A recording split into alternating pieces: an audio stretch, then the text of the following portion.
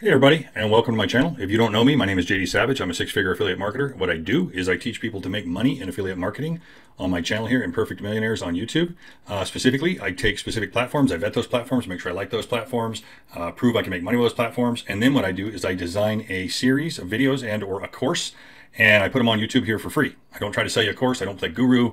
I'm just not into all that, but I do show you exactly what you need to do to take a specific platform and monetize that platform on the internet and make money with it, okay? And everything I do is affiliate marketing. Occasionally I deal with some things that are a little different, but I don't bring that to this channel, okay? So not even probably worth mentioning, shouldn't even have said that. But what I'm doing here today is one of the things I show you guys how to do is start a YouTube channel. And most recently, this video is a little bit out of my lane. It's about YouTube because recently I had a student that got their YouTube channel canceled. And so I wanted to bring it to everybody because I've never had this happen up to this point. And then we did some homework to find out why. And all this person did was they went out and they saw what they thought a lot of other new YouTubers were doing. And I didn't tell them to do these things, but I also didn't tell them not to do these things. Okay, so do I feel entirely responsible? No, because I didn't say go do this, but I didn't say not to do it.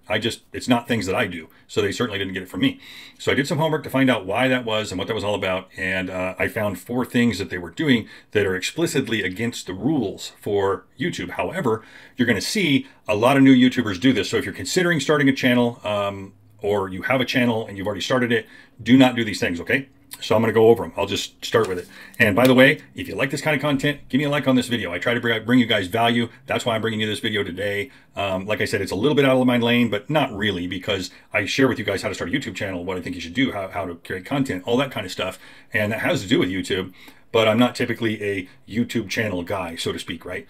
But because I share this information with you guys and I know it now I would feel super guilty if I didn't tell you not to do these things. Because like I said, people see a lot of new YouTubers doing this stuff and I've never really thought too much about it because I don't do these things, but don't do them, okay? So the first one, tag stuffing. Okay, so what is tag stuffing? If you've never gone over, and by the way, I've taken notes here today because like I said, I don't normally do that. I definitely don't operate off a script, but I've taken notes because I wanted to make sure to cover everything. There are a lot of resources for YouTube, right? YouTube terms of service, community guidelines, and then there's a YouTube Creator Academy, if you're not aware, for new YouTubers to help you learn what to do, how to do it, how to speed up your success, how to speed up your monetization of your channel, all that kind of stuff, right? And it's free. So those are all resources available, but back to tag stuffing. So what tag stuffing is, do not do it, is, I'll click over here. So in your video description, what people will do, and you see I have some tags here. This is just an example of one of my videos. I got a couple tags, but it's not just rammed full of tags down in here, right? And down in here, what people will do is they'll just jam it full of tags. How serious do they take that? I don't really know, but we did some homework to find out what this person was doing. And that's one of the things they were doing because they saw other people do it. When you look at what you're supposed to do, the guidelines, you're definitely not supposed to do that, okay? So that's number one. So I highly recommend you don't do that. You can get away with a few. What it says is placing excessive tags in the video description, right? Well, what's excessive? I'm assuming what I have here isn't excessive, but now it kind of makes me think, oh, maybe those shouldn't be there at all. Because if you don't know, when you load a YouTube video, there is a place they have you put tags, and that's where you're supposed to put tags, okay? So that being said, let me click back over here. That's where you're supposed to put your tags. Evidently, right? You're not supposed to put them all down through the description. Number 2 is using another creator's channel name in your tags or your metadata. So the reason people would do that is they're hoping to drive traffic from that creator's channel to their channel and basically steal their traffic, right? I can see why that's a problem. That's not cool. I've never even considered it, to be honest, but not a cool idea. They definitely frown on that. They're not cool with that. There's one exception, evidently, and I wrote that down. Unless that video is about another creator or you're doing a collaborative video, then that's okay. But you are not supposed to use other people's channel name to try to bring traffic to your channel. If it's a similar channel or maybe it's got nothing to do with it. I've never even considered that, but this person was doing that, right? Just a horrible idea. So it seems like there's a combination of things here that happen. Maybe if they'd done one thing, it wouldn't be a problem, but the channel is literally canceled, not just, in Facebook jail, like people joke about for a little while. It's like, it's gone. So not a huge big deal really, because the channel wasn't very old and all those things. But that being said, I want to help you guys avoid these things. So let's see, spamming other people's channels. Okay. I know a lot about this because it sucks and people do it all the time. They'll go into comments on my videos and they'll leave things that are just garbage, right? They either have nothing to do with the content and they're not really a comment, all they're really doing is dropping links to some scam, right? Crypto stuff all the time. You know, I'm constantly deleting those from my comments, trying to get people to come over, or they'll say something along the lines of they're somehow associated with me. They imply that. They don't outright say it, but they imply that, like, you know, we're friends and I recommend what they're talking about. So I've got to keep a pretty close eye on that. Some of them, sometimes they slide by and they'll be there for a week or a couple days, you know, and I don't see them, but I try not to, because I definitely don't want people clicking on things and going to things that are a scam, and then they think somehow I represented that or suggested they should do it, which had nothing to do with me. It's just some jerk putting things in my comments, right? So they don't recommend that. The other thing is definitely leaving links, right, in other people's video comments is a no-no. And then the sub for sub thing. Right, what people will do is they'll leave a comment like, if you follow my channel, I'll follow your channel, kind of thing. Not cool. And to be honest, guys, I haven't done any of that. This channel, as you know, isn't that old, and it's growing rapidly. I think it's 4.5 months, 5 months old, something like that.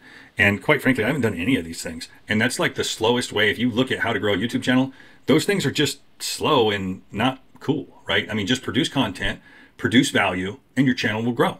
It's the best thing I can tell you. That's the most honest thing you can do, and it works extremely well. That's how the algorithm's set up. They reward you for that, okay?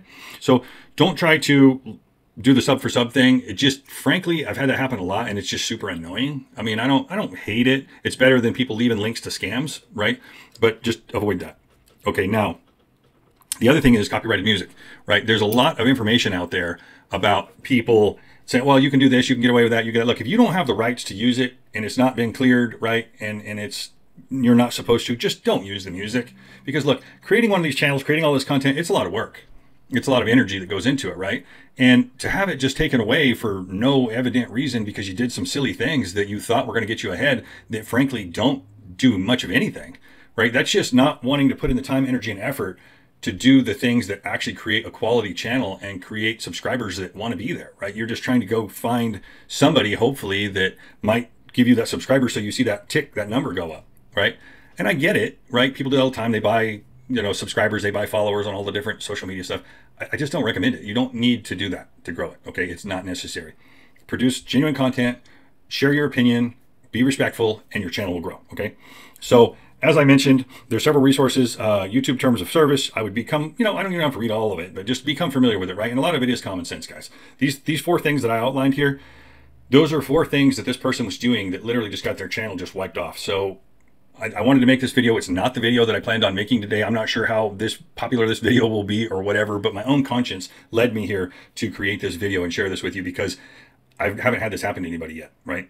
And we'll fix it and we'll create another channel and we'll do all that. And really, they hadn't made it that far anyway, because they were doing these things instead of the right things. So we're going to start over from ground zero and create something better and, I don't know, just more honest. Okay.